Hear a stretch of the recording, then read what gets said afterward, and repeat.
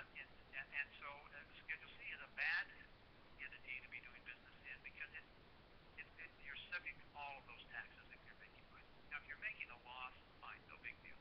If you're filing a Schedule C, you'll probably get audited. You won't be able to keep your loss. Then there's a partnership and an LLC. Both of those are partnerships. LLC stands for Limited Liability Company. Limited liability is just a word. It's not a fact. They're not really limited in their liability, and the courts have yet to decide whether they're going to give them limited liability. But that's the name that they're given anyway, limited liability company. Both of those partnerships and LLCs pay the same taxes as the Schedule C, but they're not audit triggers. So if you're out there making losses, I would recommend you file as a partnership with your wife or your husband, and that'll pull you off the audit trigger thing, so you will not be subject to an audit. Not as the odds are much, much, much less, maybe 1,000 times less that you'll get audited, or 10,000 times less, tremendously less odds of getting audited. And but you'll pay the same amount of taxes if you start making income. But if you're not making any income, you don't care about that. All you care about is preserving your loss, saving it through an audit, or not getting it audited. And that's a good thing for an LLC or a partnership. In my yes. Let me ask just a general question right here. I know that when you're mentioning LLCs, that may raise up some clouds of confusion for some folks. Does your firm also set up LLCs for people? Yes, we do. We set up LLCs, and we set up all these businesses, as a matter of fact, because they all have their place in a good tax strategy, and we specialize in tax strategies. And so we use partnerships and LLCs, and we use in partnerships, in particular, family partnerships when you're making losses in your business.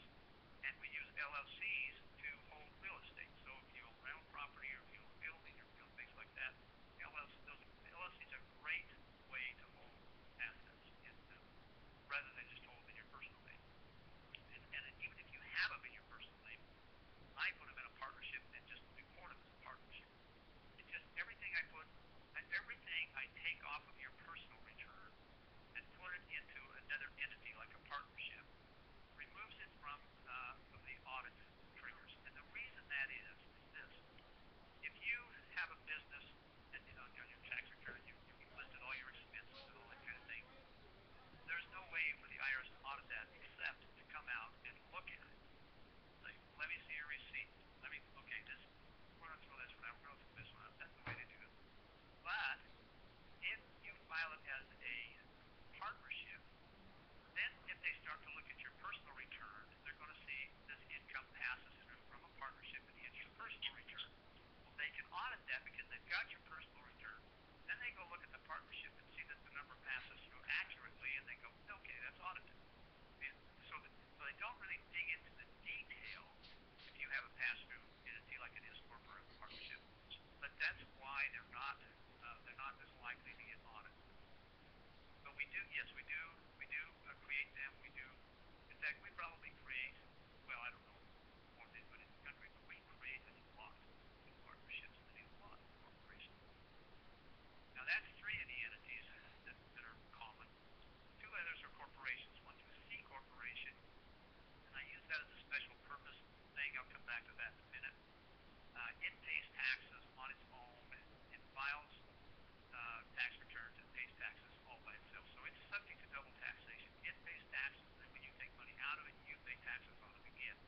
And that's not a very pleasant thing to go through. So, and in the United States, the only thing that really is filing as a tax or as a C corporation is special purpose entities, and I'll explain that to you a little bit more as we talk. And very big corporations like Microsoft, Ford, General Motors,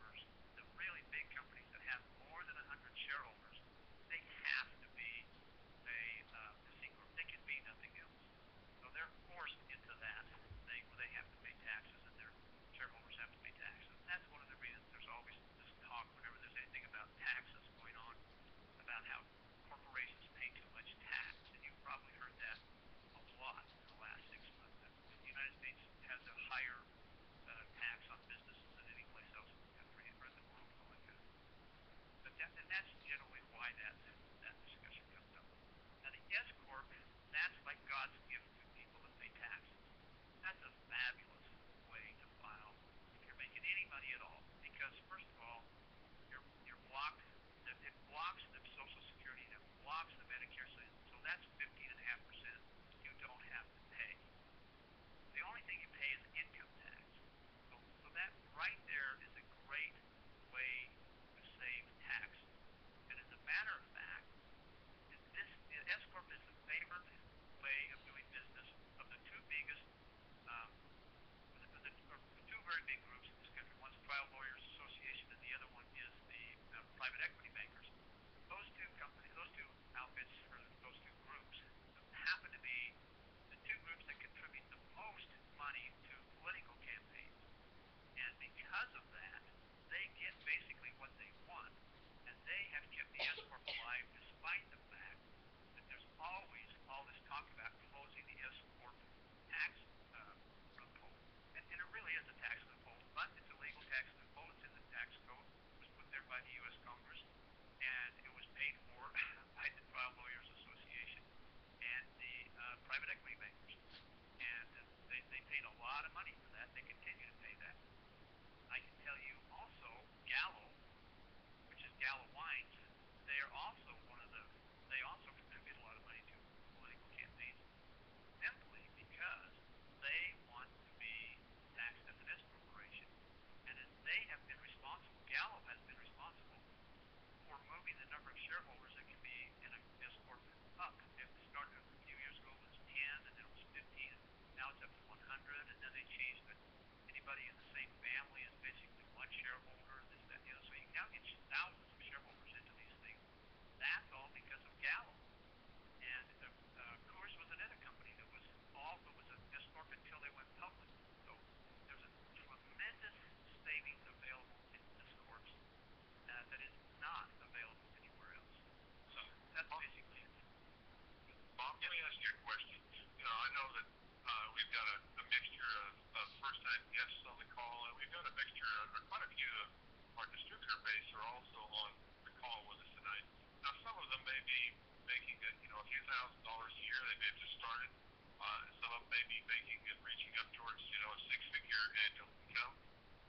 If you kind of step into looking at how a person who's new in the business would organize themselves, would you kind of maybe walk us through a program on suggesting, that take this step and become an S corp or a partnership entity, and some idea, and just around ballparks of, okay, you need to expect that you're going to probably spend X amount of dollars, to get yourself set up in business. And of course, this too is a necessary and ordinary expense for your business. But that might be a big help to some of the folks that are listening tonight.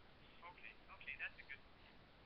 When you first start out in a business, the first thing you need to do is you need to get a business bank account, and everything that you earn in that business needs to go into that bank account, and everything you spend in that business needs to be spent out of that bank account. So if that means you've got to put money in there from your other bank account out of your personal funds, you do that. But you do that because we don't want to see any co-mingling. Co-mingling means when you just have one account, or when you make expenditures out of the wrong account, or things like that. You want to be really careful not to do that. And sometimes I recommend even having a credit card that you dedicate just to the business, so that you know that every time you use that Visa card from some bank or other, that everything on that should be business oriented. It should be a business expense. Now, it doesn't mean if you make mistakes, nobody's going to come and slap you or anything like that. It's okay, but I can tell you if you get audited, you'll be darn glad you did that. So that's your first step. Start a business bank account, segregate it. Then, when you file your first tax return, if you've got business expenses on it, you want to do it as a partnership, not as a sole proprietor. And right there, that puts that maybe out of the realm of something that a lot of people can handle on the tax return. But nevertheless, that's a good idea, because otherwise you're dealing with an audit. And maybe if you're just fiddling around and basically breaking even, but the IRS is going to look at everything you spend and say, if we knocked out those darn expenses, look how much tax we'd be able to get off this person. And they'll do it. So you just got to watch it. Then you can file as a partnership for some amount of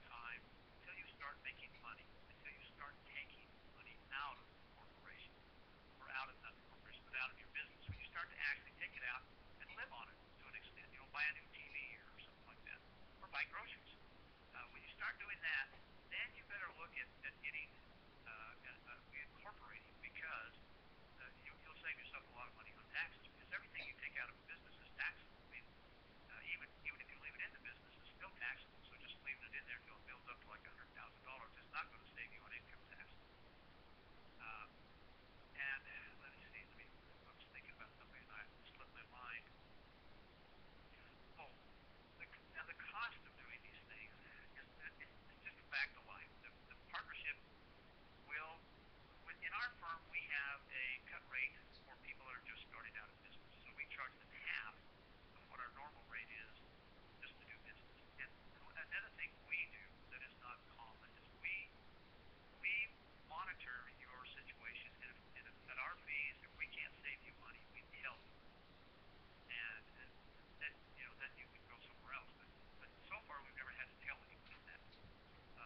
So we're pretty good at keeping track of that kind of thing. Although we're not cheap, we charge like $1,500 for a full-fledged corporation, $750 for a startup. So you're looking at those kind of things.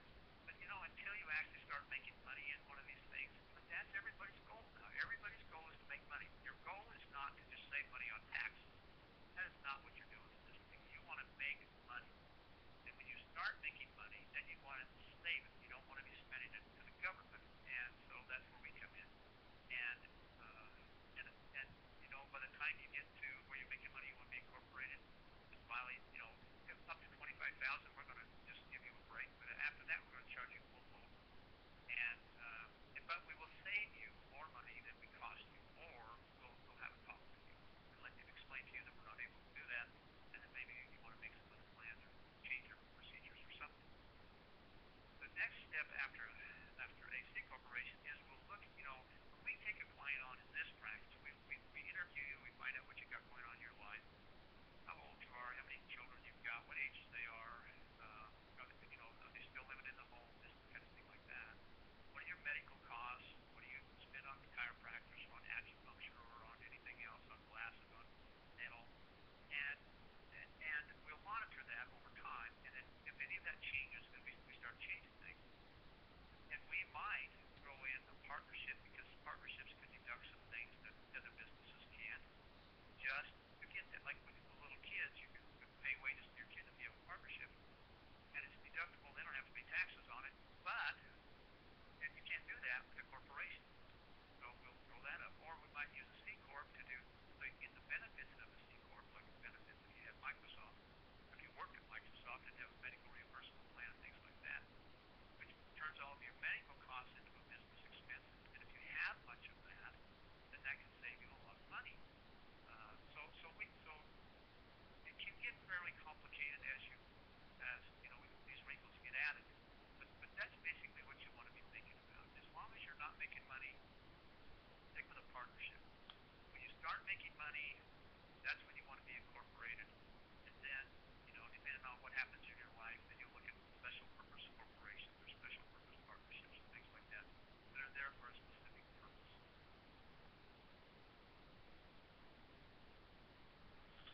That's a great foundation.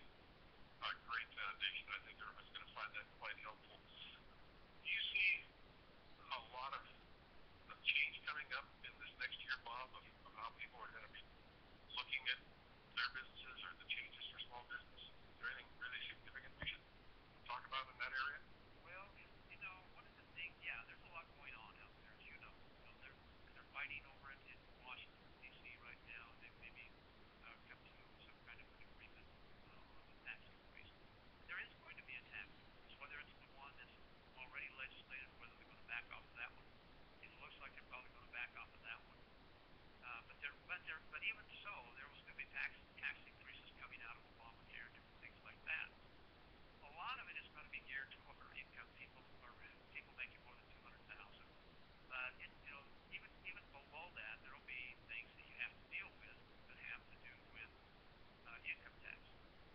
I know that it just so happens that the strategy that I've been kind of outlining for you, walking you up from partnerships up into an S corp when you start making money, that thing is still solid as a rock. I monitor that all the time, despite the fact Congress knows that this is a tax shelter and Congress wants people to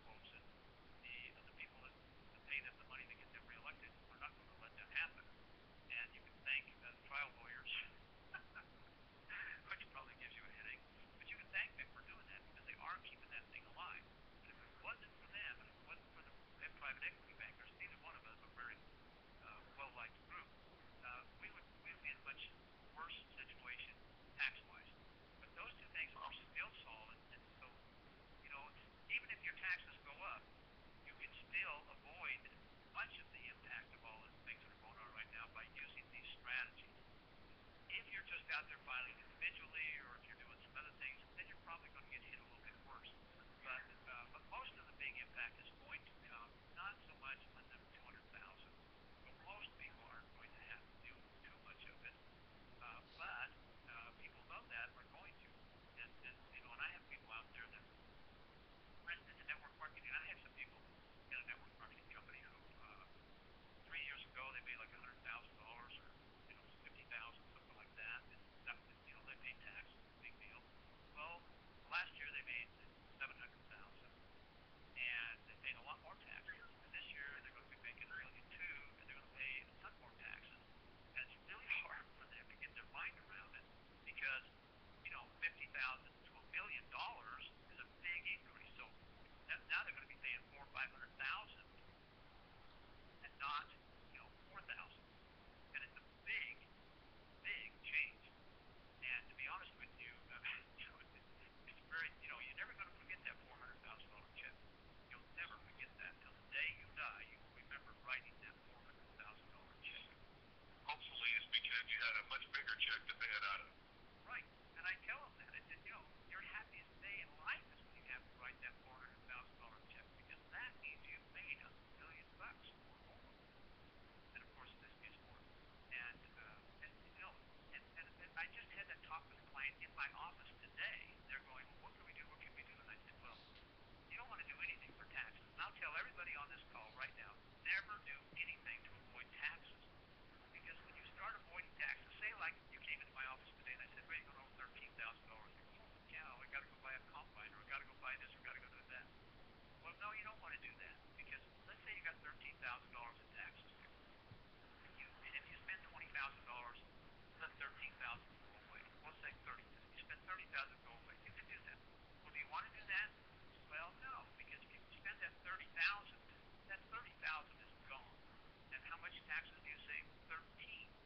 So the other 17,000 was wasted. And you can, that same formula works no matter how much taxes we're talking about. So never do it. Always try to do it this way. Operate as close to or as leanly as you can. Don't get fat. Don't waste your money. Operate close to the vest. I have network marketers out there making $500,000, $600,000, and that's not enough money for them. They got to run their credit cards up. They got to do this. They got to do that. And I'm going, good grief. This is not smart, because sometimes everything stops. They hit the wall, and then they go, holy cow, my company's coming apart, and I don't take advantages at that stage at all. They're a fairly new company. But some of them make dumb decisions. Sometimes the companies themselves are stupid. And then if your things start coming apart, your income starts dropping, and you've got this $200,000 in credit cards out there. No, don't do that. This is not pleasant. Bob, is there a couple of basic rules that you would suggest to people, and I'm going back to kind of some of the basics again for folks, of some of the smart things that they should do for record keeping? I'm sure that you've seen the horror stories, and I know that they don't have to focus on every 20-cent receipt, but you want to give a couple of basic general rules? Yes, that's a good point. And I gotta admit, sometimes I overlook these things. It's like second nature. And so I appreciate your questions, because I know people care about this, and they should, because it's important. What I recommend is this. First of all, always pay with a check or with a credit card or a debit card, so that you have that record. Even if you lose the receipt, even if you don't have the receipt, it'll carry. You'll have enough documentation right there to get you through. But I also recommend you keep those receipts. You stuff them in your glove compartment or something, and you pull them out every now and then and stick them in a shoebox, and you label that shoebox 2012, 2013, or you get a whole big box and just label it the year. On the back of the receipt, always turn it over. I do this all the time. I just went to Vitamin Cottage. We have an office here. We buy some things that we stock in our cupboard here for the staff and things like that. And I just turn it over, and right on the back I say covered. Or if I'm out at dinner, I turn it over and I say who was there, what we discussed, who, what, when, where, and why. then the other thing, which is a really big deal, is if you can keep a little bit of a journal. Now, me, I'm horrible in journals, but then I have an office staff here, and we have all these appointments and all this kind of stuff, and I can look back to any day, and I know exactly what I did because I had appointments, and I had phone calls scheduled, or I was in Denver, or I was somewhere else, going to Branson to give a speech or something like that. So it's, I know where I was, but for you, if you're just out tooling around in your car trying to build your network marketing business, it's important. You say, I drove down to the next city, Crystal City, to give a presentation, or I drove over here to do this or do that. You just want to have that kind of thing available so that every time you're out in your car and you're traveling around, you just have a little note in your journal of some kind. And you can buy these timekeepers and all that kind of stuff that are great, and I used to use them. And you can just jot it down there. Great ideas, that kind of thing. So if you do all that, you're going to be basically bulletproof. Now, I'll tell you something else. Let's say you get an audit notice. You know you're going to get an audit notice. Well, that's a good time for you to just sit down and make sure you've got everything documented. So if you don't have a documented document, if you don't have a mileage record for your cars, then figure one out and document it. Turn it into paper so that when they come to audit you and they say, let me see this, you can give it to them. Because if you can't give it to them, then there's going to be a problem. No, that's some good basics that are kind of a bulletproof approach, and I really love the reminder for everyone of the who, what, why, where, and when. And another biggie that oftentimes, especially starting out for someone in business, might be their mileage record keeping. Yes, is that important? Is that important? It is important. And it's the hardest thing. Most of my clients, hopefully they're doing it. But I talk to all kinds of people who do not keep mileage records. And they go, what? Like I got to write this down every time I get in the car, and I got to make a note of how many miles I tried, and then I got to write it down that was for business, and I've got to segregate that from my personal. But that's basically the case. Now, I'm not quite that good. In fact, I'm not good at all about this, to be honest with you. But nevertheless, you can just jot it down every day. And I tell and I have clients out there who keep this stuff perfectly, so it is possible, but that's very, very rare. But just grab something like, one of these little records where these daily records, like a Franklin record book or something like that, and just jot it down in there. And there's places in there to how much mileage you did. And so you drive around all day long going here and there. Just write down 72 miles, to Placerville and whatever, things like that. And just to get it written down, because if it's written down, then that's a big help. And I've had audits where I've had an audit recently where a guy didn't do that, and we're still fighting over his deduction for a very large, expensive motorhome, which he used for his business. He wasn't a network marketer; he was in the oil and gas business, but he used that as his office, and so we're fighting over that. In fact, that's going to go to court. So because it's like $100,000 worth of deduction. Because even for the network marketer that's going out and making a meeting with someone over coffee or prospecting, and I think the current rule for this year is 55 cents a mile. That can stack up to a pretty good beginning on your expenses. And a little bit of record keeping can save quite a bit of tax money. Yes, that's exactly right. And often when you're first starting out, that is going to be your biggest deduction because you're driving to meetings, you're driving to whatever, you're driving to your national event, or you're doing things like that. You're putting a lot of money on or a lot of miles on your car. And 10, 15, 20,000 miles will get you like $12,000 worth of deduction. And that can save you a lot of money on your taxes because that's coming off your top bracket. That's dropping your top bracket. So if you're in the 25% bracket, $12,000 is going to save you $3,000 in taxes. So, I think that should be a good motivator for folks to think about keeping that book in their car. Yes, that's exactly right. I'm going to deduct your taxes. As long as you give me mileage, I'm going to deduct it, whether you provide me records or not. But I'm going to tell you that you really need to keep records because if you get audited, you're going to have trouble. I was talking about that motorhome thing. drive around in motorhomes and they live in a motorhome, basically, not exactly, but all that travel can be business deduction if you do it right. And if they're not keeping a record of their mileage, they're just they're throwing away their biggest expense. That makes a lot of sense. Is there anything else you want to fill in before we open up the lines for questions, Bob? No, I don't really have anything else that I wanted to tell you. What I've told you already is the basics of what you need to do. Um, there might be other questions out there like can you deduct your product, can you do things like that. Um, and why don't we just deal with that in questions? If anybody has Okay. questions. Let me just start with that one. Now, in a person that has a life managed business, for them to qualify to receive a commission check from Life Managed Corporation, they must purchase product each month. Now, is that That's deductible.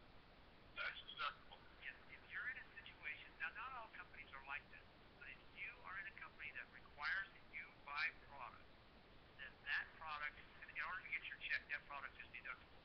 And I have used the example in speeches because I used to go out and give speeches to a number of marketing companies. I don't do that so much anymore. I don't like traveling. But and I would just like if there would always be one of the top earners that would introduce me, and I would always use them as an example. I'd say, well, this guy here, he's getting a check of like $15,000 a month or 200,000, whatever it was. And I say, if he didn't buy his $100 worth of product, he wouldn't get that $15,000. And that's the crux of the issue. If you, in order to make something deductible, all it has to be, and this is, I can practice through the Constitution and the Supreme Court cases and all this kind of stuff, which I'm not going to bore you with. But all you have to do is, in order to deduct something, all you have to do is prove that it's ordinary and necessary to the pursuit of a profit in your business. And that right there, if you don't buy that $100 worth of measly product, even if it's whatever, something that tastes good, it's still reasonable and necessary to the pursuit of a profit. If you don't buy it, you don't get your check. So I know there's a lot of talk out there. There used to be all kinds of controversy over this, and until I got on the scene, I think basically nobody was deducting that, and I just started saying, wait a minute, this is deductible, and I had to fight a lot of companies about that, but that is deductible, and I've had it through audit more than once, and it's perfectly safe. And so that would bring up the other thing. For a new person that perhaps joined Life Manage this year, and they purchased a Vantage Bank distributor kit, which got them started in business and set them up. Buying their business. So that's $630 plus tax. A franchise. Franchise is tax deductible. And so that is an expense that they are listing in this 2012 tax year, and it's going to reduce their income by that amount. Yes, that's exactly right. Some companies also, if you monitor your earnings and you say, well, hey, I'm getting really close to where if I just had another $400 worth of sales or $1,000 worth of sales or $10,000 worth of sales, I can make a lot more money. And so they pull out their checkbook and they buy $10,000 worth of product in order to make $15,000 of income. That's also deductible as qualifying expenses. You're only doing that so that you qualify for a bigger check. And so that's deductible. If you give samples out, that's deductible. And so people end up deducting all their products. Now, in some companies that they buy more product than that for different reasons, so they don't get to deduct it all. But generally, most of your product can be deductible. Okay, I know that's a big help. Well, let me do a little housekeeping, and I'm going to open up the lines for questions, Bob. And caller,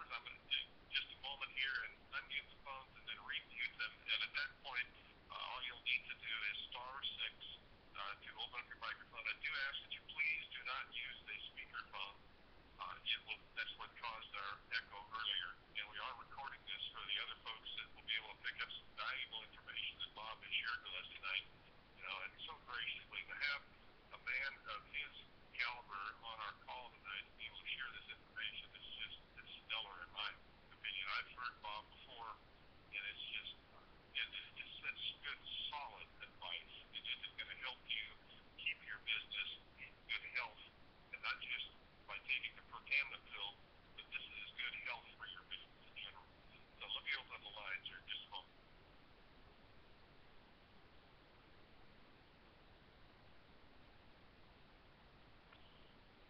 Unmuted. Muted. Okay, if the first caller would like to ask a question, please *6. Give us your name and where you're from. For Bob Ellis. Yes, this is Darlene from Henderson. I'm sorry, the first lady? Darlene from Henderson. Yes, Darlene. Hello, would you please go ahead? Bob, thank you so much. First of all, I want to ask if you would mind listing our name of LifeVantage on that 3 pages of clients on your website. Oh, is it not on there? No, everybody else is, but that's one of the things. And the other thing is, remember when we started up in network marketing, you had us do a business plan. You remember there was 2 sheets. I think it's still on your website, isn't it? 2 sheets. Yes, it is still on there. Yes, that's exactly. Yes, and is that still required in network marketing? Not such a big deal as it was at one time. But that's, Darlene, thank you for bringing that up. And you're right, we go back a long ways. I don't know, how'd you get to be so old and I didn't get to be old? Let me just tell you that on my website, I have a client toolbox. And if you go there, there's all kinds of resources you can find for yourself. Yes. There's an organizer for business, an organizer for personal. There's a medical reimbursement plan. And you're right, Darlene. I got to tell you, I'm impressed that you dug that deeply on there. I didn't think anybody looked that deep. Well, you've redone it as a website. And I will put fabulous. LifeVantage on there. Sorry, I didn't realize it wasn't on there. But, And Bob, would you go ahead and please give everyone that website address? And that is the toolbox that's on Bob Ellis's website. Yeah, the website, my name's Robert Ellis. My firm name is Ellis CPA Firm, and it's ELLAS Firm, and that's my website address, www.elliscpafirm.com.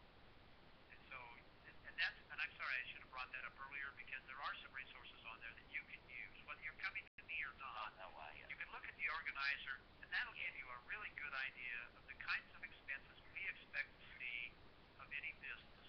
Then we have special places on there just for network marketers that would have like your product costs, your required product, qualifying product, things like that.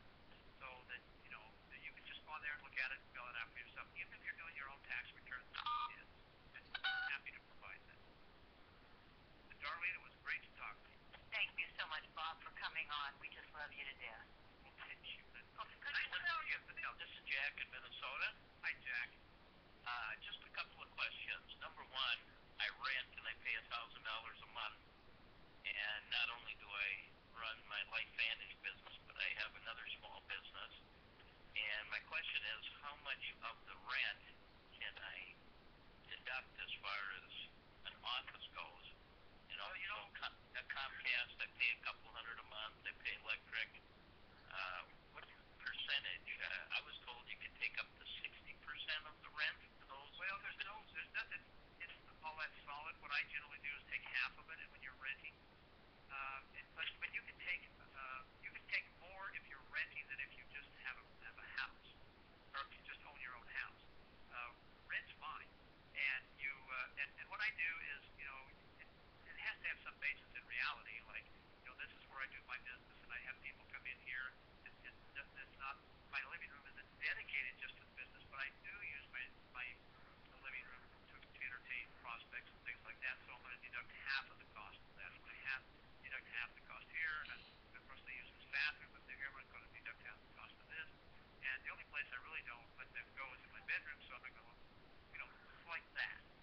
And if you need to have the logic like I just said, and document it somewhere just in case you get audited.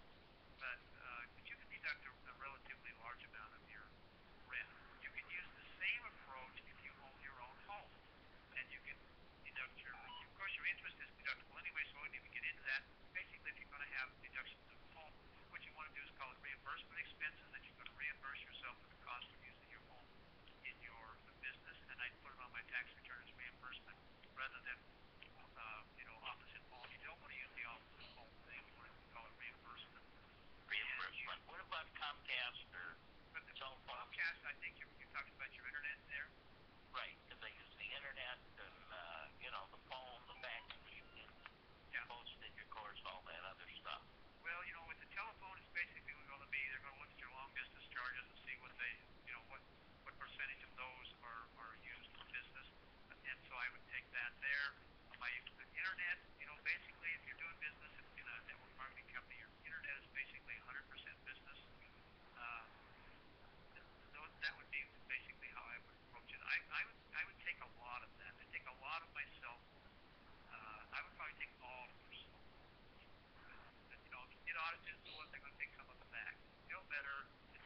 much and make them take it back than it is to play nice with them to start with, because they're not going to let you take what you want to take anyway. So let them take a bunch of it, and then let them argue with you about it.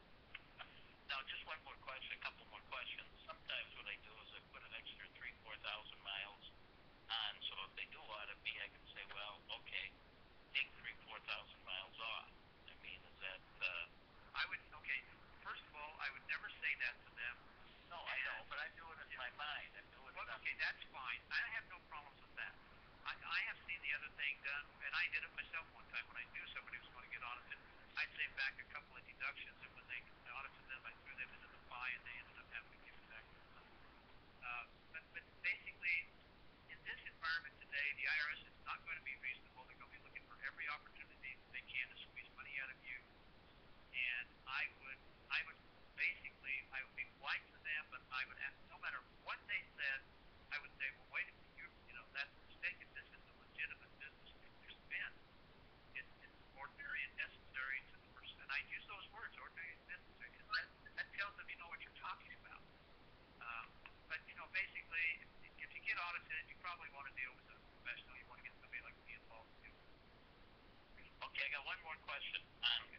If you take people out or you take them, for lunch or everything, do you consider that entertainment or do you consider that a business expense? Because entertainment is 50%, isn't it?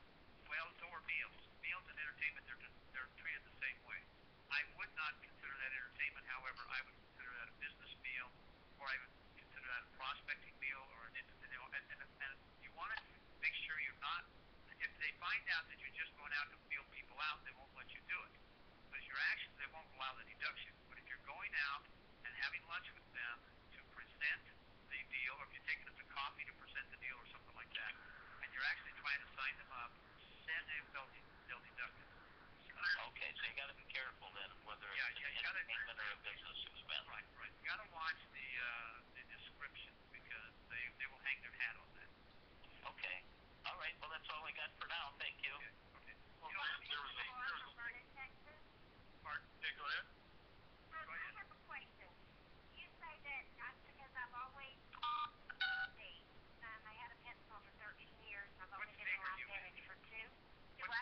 What state are you in? Texas. Okay. Yeah, okay.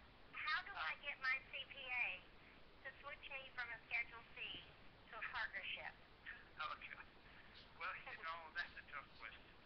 Well, I'll say that it's like Dr. Marvin says, if your doctor won't listen to you, then get another doctor. Okay. And Bob's in 46 states. Okay. That's right. We have a lot of clients in Texas, as a matter of fact. And I'm not trying to get your business. I'm just letting you know that. And I can tell you something else. And it bothers me that I say this, but I'm going to tell you anyway, that most of the tax preparers, including CPAs out there, they're really not doing a decent job for you, because they're not doing anything that makes sense for you. They're just taking your numbers. Like, say you come in and you have a partnership and you're making a lot of money and you're paying tax out the yin yang.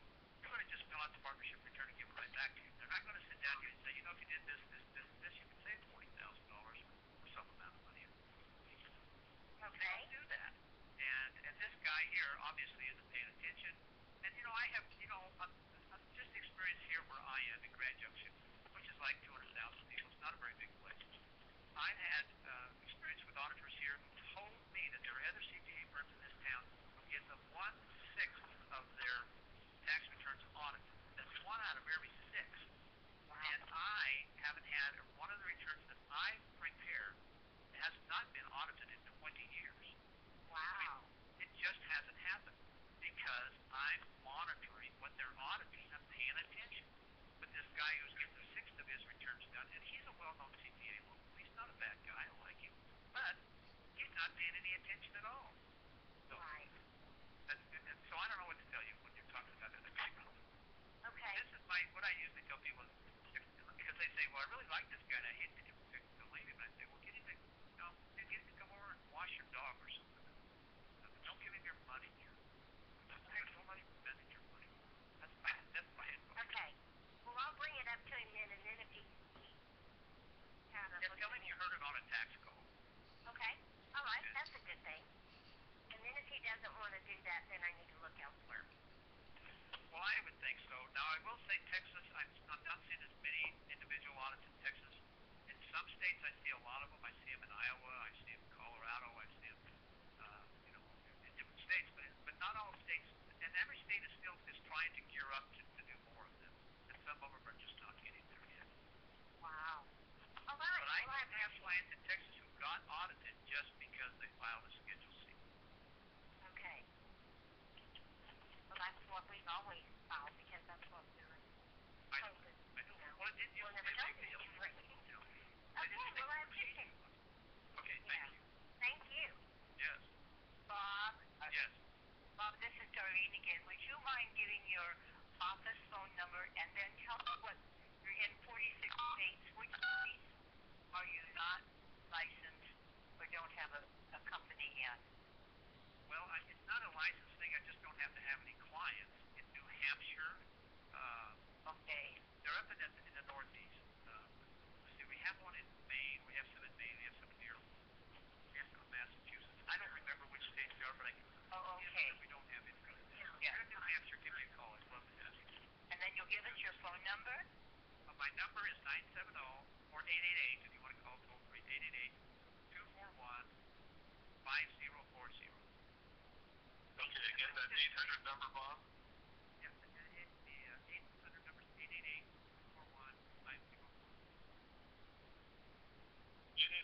888-241-5040, folks, okay?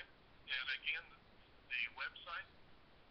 Is www.elliscpafirm.com. How do you spell Ellis? ELLIS. Okay, thank you.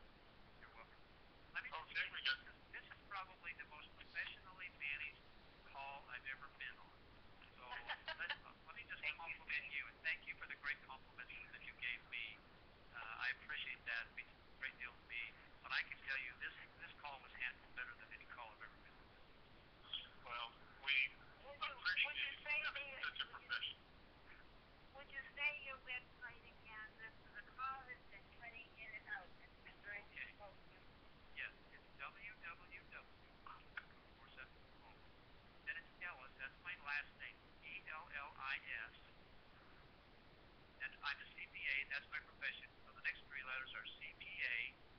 And then I have a firm, a company, a firm, FIRM. FIRM. So it's ELLISCPAFIRM.com. Bob, Give me a call. I just want to call and chat. If you have a question you didn't get to ask tonight, call me. We'll answer. okay, we'll open it up for a couple more calls, and then we're just about ready to wrap for tonight. I have one question. Yes. Bob, this is Mike. Yes, hi, Mike. Okay, Mike, from what state? I'm going to be real brief. I'm a CPA from Florida, and What's the bad about CPAs? no, not at all. I'm going to tell you, I basically guess I'm going to tell you something I've done from a cautious standpoint. When somebody's come in with an MLM and said, "Oh, I can deduct all of these products," my goal was to say, "Well, you must have used some of them and given some as samples. So let's take a look at that." And that's worked very well with most people. But from what you're saying, I can understand. Yes. Well, yeah, And it's just because if they don't buy the product, they don't get the check. I understand. I understand where you're coming from. Except that some of the folks I've dealt with have also tried to transport that into other businesses that they are in that aren't really MLMs and present them as LMMs. So I still have to be careful. But that's my first line of defense with people, and then I see what their threshold is. But I've never heard anyone say that. And from what you're saying, it makes sense. But I went by what I leaned on was when you make a contribution and you get goods, if you spend $50 for cookies and you got $25 worth of cookies, well, the other $25 is a donation, and the first $25 is buying cookies. So like when you buy in that respect. exactly, and that's the philosophy I used until I heard what you're saying. Okay, yeah. I understand. Barring anything else. I've had this thing through audited several Oh, I'm sure. Yeah. You And I believe you. I just thought. they start shooting the bullets at you, pull through ground,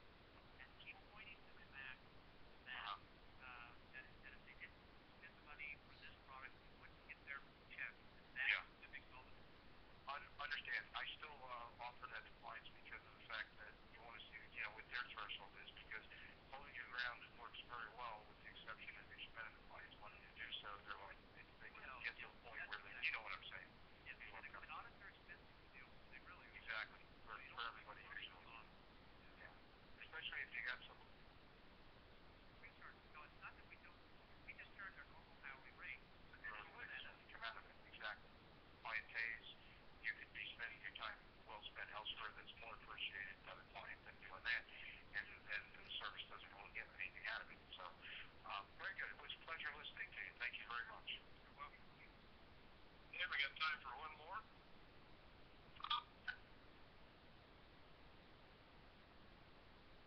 Okay, well, I think. Going to use this. Can I say one more thing? Go right ahead, darling. We'll let you Mr. wrap up. Ellis is a guest tonight. He's not being paid anything. He has not been promised anything for his time or effort and his knowledge. I just want to say thank you. Well, you probably noticed how much I like to talk, so we're even. Darlene, it was a joy talking to you tonight. Thank you. Okay. And thank you very much for inviting me. I appreciate it. And Bob, we certainly are very thankful for all that you have brought to the table tonight. It is a delight to have such a professional be able to drill in and bring forth good knowledge for people who are starting out, especially those that are starting out in a business perhaps that have not been involved in owning their own business before. And so you've laid some great foundation, and it is much appreciated.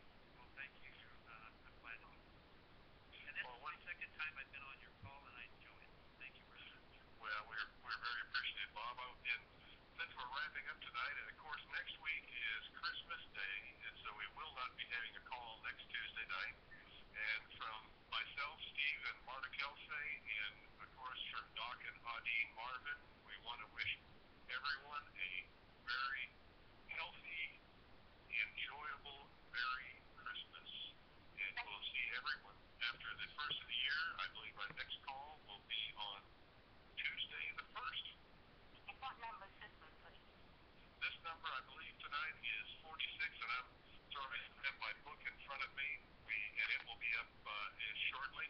I have been on the road driving as we're doing this call tonight. But I want to thank everyone, and especially I want to thank Bob Ellis. You are really a pro and a gem, and we sure appreciate you, Bob.